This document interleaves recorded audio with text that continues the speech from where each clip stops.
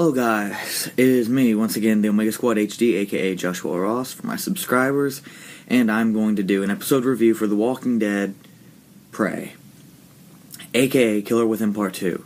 Now, when I first read that the original title for it was Killer Within Part 2, I thought, alright, great, it's going to be like another, prison episode, or it's going to be, about wood boring. And it's going to have, somebody killing people within wood boring, probably Mandria or Milton. And when the episode actually aired last night, I was left, I was really shocked.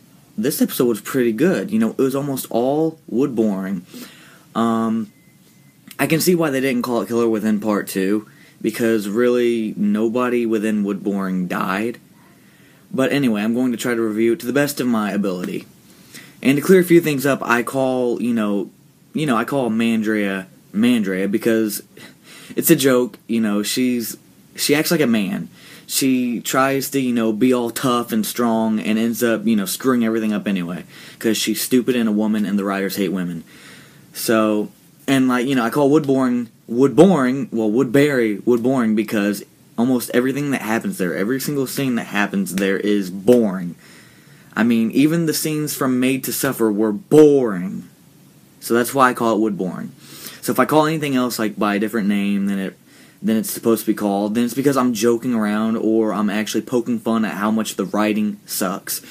So anyway, yeah, I didn't see the flashback. Apparently there's a flashback between Mandria and Mitch of when they were together for that 7 to 8 months or whatever. Didn't see that because, I came in a little bit late. What I did see was, the entire episode. I would say that I'm glad what they did with Milton. I kind of hate how he, took the gun away from Mandria when she was about ready to shoot the governor. I mean, I don't think she really would have anyway, because you see, her face, she had, a man face. She went from, to, like that, she was choking on a big old dick, or she smelled something really sweaty. Ugh. Anyway, I shouldn't say that word. That word is gross. Anyway, yeah, that's what she looked like in the middle, and he's just Andrea, put the gun down, Andrea, He's slowly put it down. And the governor, he was just sitting in that chair he was jerking off or had an epic orgasm. I'm sorry. He looked he just was tongue all out, eyes bugged out of his head, boner just hanging out there. So anyway, that was just kind of awkward, So yeah, but the fact that they had Tyrese, Tyrese in the episode couldn't hit a walker with a freaking rifle. I mean, come on, how did you survive in this world for so long? I know, yeah, he has a big ass hammer, well, not really big, but a long ass hammer. I understand that, but I mean, he should be good with a gun. He should have had himself, acquainted with some type of weaponry besides the big-ass hammer. But anyway, I'm just going to call him Mr. T, because, he's big and rough and tough and scruff. All rhymed. Anyway, yeah, so Mr. T is Tyrese's new nickname. So anyway, Mr. T and his sister Sasha, or Sasha, yeah, Sasha, there we go. They were on the watch. I really liked that scene because it had great dialogue. I just hated how Mr. T had, his freaking gun. He was aiming with his left arm. I don't know how people can do that. Maybe that's why he couldn't shoot. I was thinking the whole time he was shooting with his left freaking arm. I was like, dude, freaking switch to your right arm. You probably do a lot better if you did that. I mean, freaking the people on Call of Duty, they always make it to where the guy is right-handed. So, I mean, I was thinking, maybe if he switched, he would have done better. And freaking Sasha, I don't think we saw her shoot. Correct me if I'm wrong, but I don't think we saw her shoot at all. And, that's a waste. We see her with a gun, doesn't shoot it. Okay? Waste of a time. And then here comes Mandria with a big-ass crotch sticking out between her legs, saying, "You need to go." Well, actually, it's more like, "You need to go." And then, Mr. T, he was like, "Why?" And then Sasha was like, "Why?" And she was like, "Because wood boring's not what you think it is. Wood boring is creepy and scary, and you just need to go." I was like, okay. And it took you this long to figure it out. The governor had freaking heads in a fish tank and freaking a walker daughter, and he freaking, all he wanted was sex, and, you know, he wanted total control. So it should have been quite obvious that this place was not safe from the beginning. I mean, like, it was pretty obvious. They're like, well, as a viewer, you will already know that he's the bad guy. Okay, well, the events unfolded in front of her freaking eyes, in front of Mandria's own eyes. Like, I mean, she saw all the signs, and, you know, she saw all the quirkiness and, you know, awkwardness, and, you know, the fish tanks and the walker daughter and whatever else the governor, and the as the governor would say, the biter's in the freaking cage. Like, I mean, come on, really?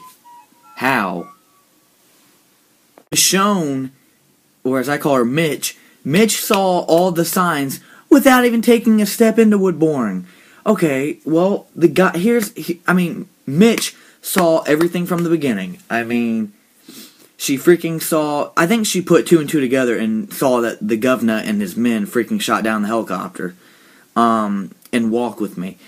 And she saw that, or she at least put two and two together, and then she noticed that, hey, they're tying us up and blindfolding us and keeping us in a, you know, back of a car, and they knocked us out and whatnot and all of that, and they're taking us somewhere that, you know, we've never been to, and they're not telling us anything.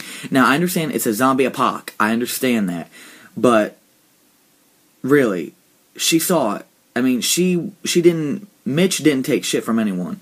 She was just like, you piss Mitch off, or you give her a reason not to trust you, she goes, with that freaking samurai sword, she chops your head off, she splits your head in two, she splits your wig, you fall down, you break your arm, you go to the hospital. Wait, there are no hospitals in the zombie apocalypse. Anyway, well, there are, but whatever. But yeah, you give her one reason, she was on it. She had her eyes open. I mean, yeah, I know, at first I didn't like her character. Now I'm actually starting to like her character. Because I'm starting to feel for her. I'm starting to put two and two together and say, hey, she's really smart.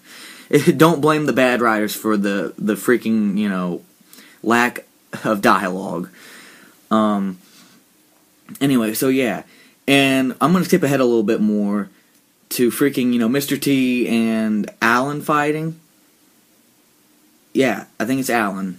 Yeah, definitely Alan. Because Ben is that dude's son. Alan is the guy that Mr. T freaking almost threw the biters. They're called fucking walkers. Come on. Anyway, so yeah. That fight was pretty cool. You know, we got to see Tyrese almost become a killer. You know, that would have been interesting to see how it played out. I love the tension between him and Tyrese over his wife, and apparently his wife kind of had like a little bit of feelings for Mr. T after he saved her. But he's just like, hey, you know, I didn't want anything with your wife. I didn't want to defile her body. I didn't want to penetrate her. I didn't want to plant a seed in her and then make babies. He goes, I just saved her. You weren't able to at the time. He goes, well, I could have. Well, if he would have saved him, it would have been too late. So anyway, you know, redneck, get the fuck over it, okay? The dude saved your wife. Would you rather her have been bitten by biters or freaking saved by a tough, strong black man like Mr. T? So anyway, yeah, skip ahead a little bit more to Mandria running, and, you know, the governor chasing after her in the truck. That was pretty cool. Them going to, I think it was the meeting place where Rick was at. I don't know. It might have been just like a random abandoned warehouse. I have no idea. That was really creepy. I mean, heart-pounding creepy. You know, David Morrissey, I cannot believe that he did so good. I cannot believe Mandria actually did so good. I mean, she was breathing really hard. I can understand she just got done running, but, I mean, I've run freaking 26 miles, and I only breathed that hard for, like, freaking 2 to 3 minutes. But Mandria, she was freaking, in a row, too. But Mandria, she was freaking running, she was not running, but she was breathing. She's like, like a man. I'm like, whoa, where the hell's the beard at? Where's her mustache at? Or as I would say, mustache. Where's her mustache at? Because she's a man. I mean, she was like, that's how she was breathing. I'm like, yeah, you just bring the governor over to you. Great idea, Mandria. Way to be an idiot again. But also, I do think she was kind of badass at the same time, so I'm going to contradict myself and be a hypocrite. She was a Mandria, a retard, and a badass at the same time. She pulled it off, actually. So I could actually stand her character this episode. David Morrissey, yeah, really creepy. He pulled it off. I mean, the shovel and the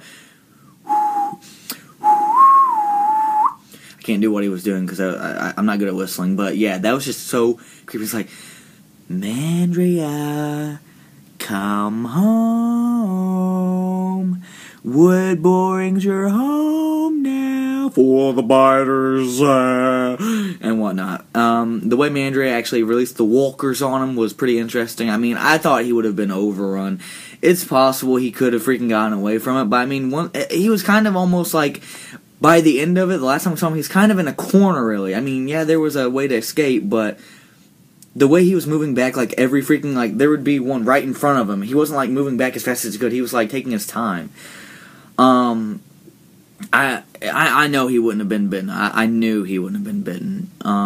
Because, you know, that would defeat the whole purpose of the final 2 or 3 episodes. I don't remember how many we have left. But yeah, so that scene was really interesting. The scene when, you know, Mandria finally made it to the prison, you're like, oh yeah, ooh, this whole episode's over, yes, everything's good. That was pretty awesome. Rick, he thought he was hallucinating. I mean, he couldn't tell. It could have been a walker that tripped and, you know, or went after a cute little bunny rabbit trying to eat it. So I can't really blame him that much for not shooting that little thing that he saw, because it could have been a good person. It could have been, who knows? He didn't know. Anyway, yeah, and then Milton burning the walkers, the biters in the pit. That was pretty interesting. He was like, so anyway, yeah, I'm gonna go totally against the governor. I mean, Mandria could have shot him earlier, but now I'm just gonna make it all up by burning the walkers, and then I'm gonna totally tell the governor that I did it, because I'm gonna be like, shame about the biters. Shame about them in the pit. Yeah, very shame. Yeah. I'm telling you. Yeah. I need to come up with a name for him. We got Hershey for freaking, you know, Herschel. Mandria for Andrea. And Milton, I think I'm going to call him Milk Chocolate Milton. There we go. Milk Chocolate, that's his name. JK, not going to do that. That sounds retarded. Milty. Yeah, Milty. So anyway, Milty basically told the governor, yeah, I did it, and you suck, so suck my dick. And the governor was like, well, you're going to be sucking my dick later, because guess what? I got Mandria. I definitely got her. But you don't know that I got her, because I got her. Yeah, she's chained up in my sex chamber down below. You know, we're going to do stuff. And, those tools he pulled out. The governor, oh my gosh, that was creepy. And freaking Mandria, I bet you she's happy that she didn't have his baby. She's happy that the governor ain't her baby daddy. She's happy for that. That was just really creepy. So really played out. This episode, I was really shocked by it. Lots of, you know, it had the right amount of action and fear and tension, and it had you on the edge of your seat. The beginning, you know, it has to be slow. It can't just start out like action. Well, it can, but it would defeat the whole purpose of it. So this episode was pretty good. Lots of development. It was kind of filler. I mean, I will admit, it was kind of filler. But, you know, now that Mandria is captured, then it wasn't. And now that Milton is, you know, revolting, then it wasn't really filler at all. Because it's actually advancing a separate plot and advancing the prison plot. So anyway, thank you for watching this review. I appreciate it. And if you want to, you can subscribe. And if you want to, you can like this video. You don't have to. But anyway, I thank you for your time. And goodbye.